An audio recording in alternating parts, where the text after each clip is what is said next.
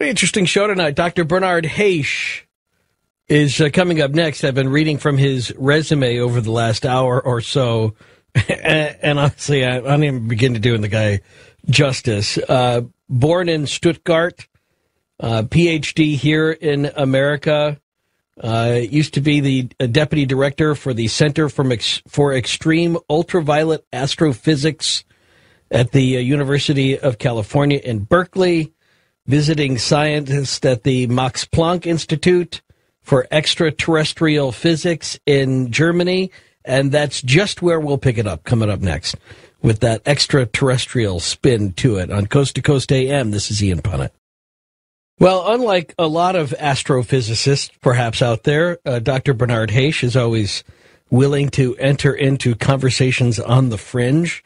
So before we get to the book, The God Theory, and other things, let's start there. Dr. Haisch, do you mind? Be just fine. First of all, I read a quote from your UFOskeptic.org website, and I love this quote. Advances are made by answering questions. Discoveries are made by questioning answers. I think that's kind of the theme of this show. I think that's a really brilliant way of summing it up. So let me just ask you about this. So about an hour ago, we linked up a story on our webpage and talked about videotape of lights dancing around the sky in Liberty Lake, Washington.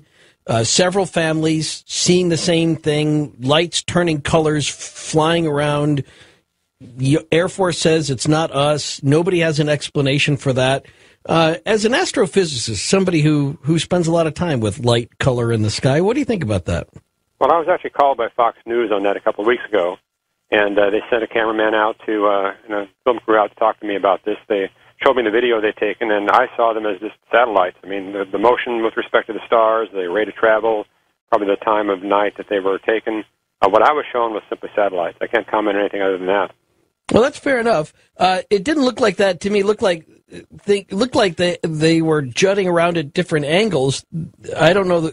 I'm assuming we saw the same video, but it looked like there were some distinct angles that were taken, and you're just saying that's just kind of a trick of where we're standing in respect to the satellites passing overhead?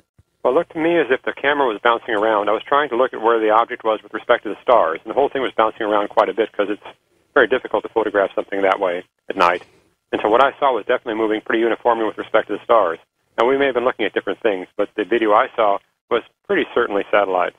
Okay, well, fair enough. So as a skeptic, as a UFO skeptic, what's the best evidence that you think you have seen that suggests that there is something that we can't explain that is within our view as human beings on this earth that may not be of an earthly origin?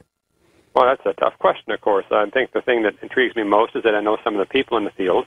I've worked for many years with the Society for Scientific Exploration. In fact, I was the editor of the Journal of Scientific Exploration, which is a great journal. I'd encourage readers to find out about it, but it's going to jse.com.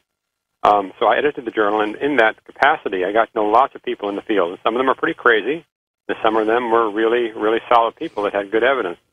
So I can't really think of any specific case that came across my desk. In fact, we had several that were sort of debunking cases. In one case, we had an Oregon road sign. It's pretty definitely the cause of a classic UFO photograph, a UFO photograph that was taken from a car that was actually an Oregon road sign that was blurred by the motion.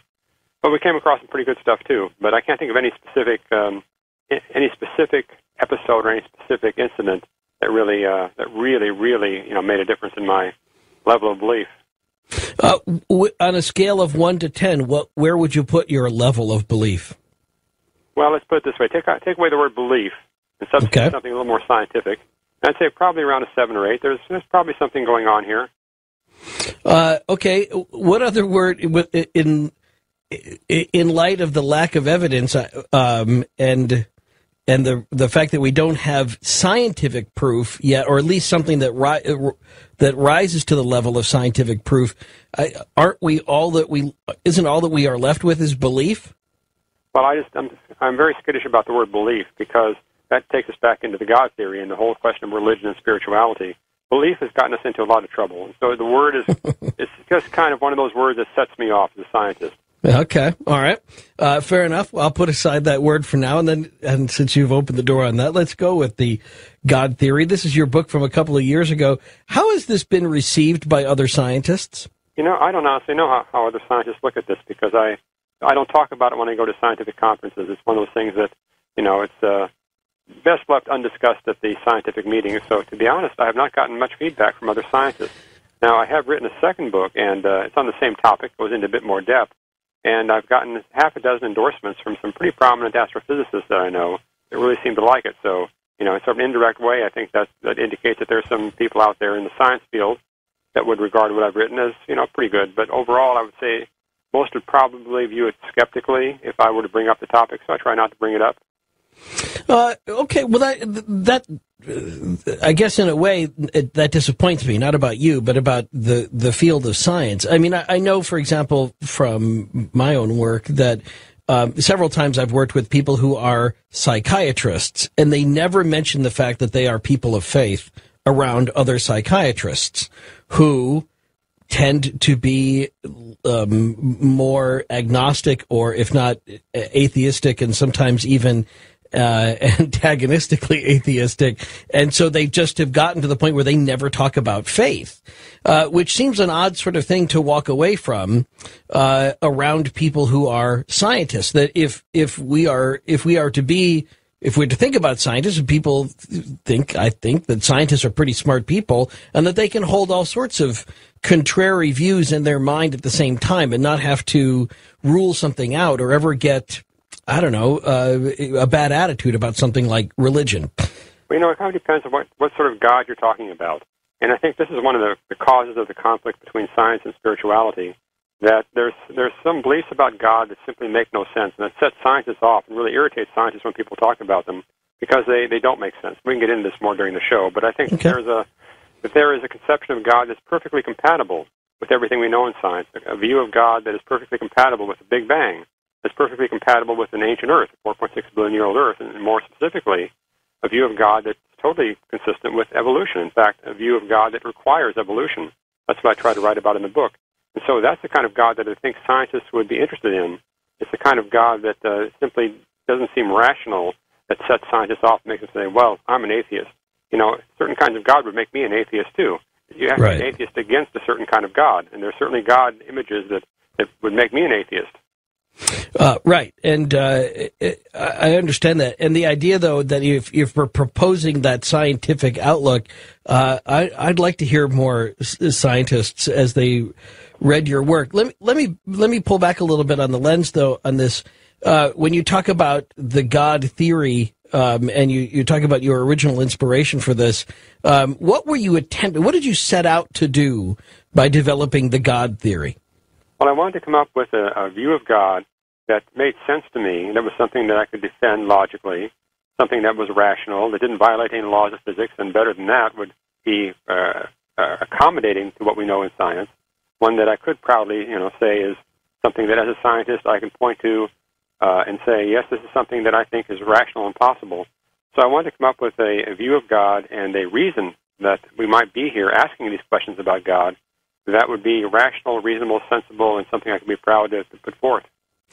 Am I wrong in detecting that you're going out of your way to not use the word believe in?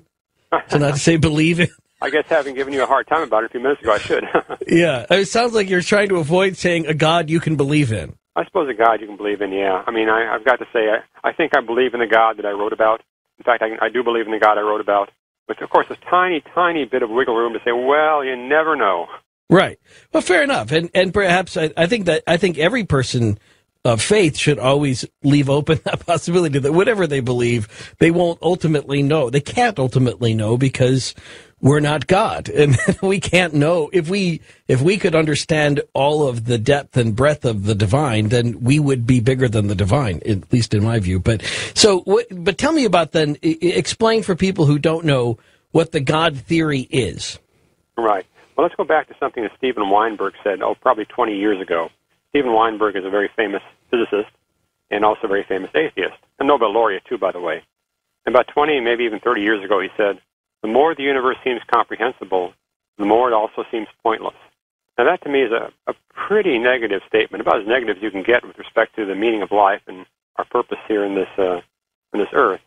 Now, it seems to me, though, that the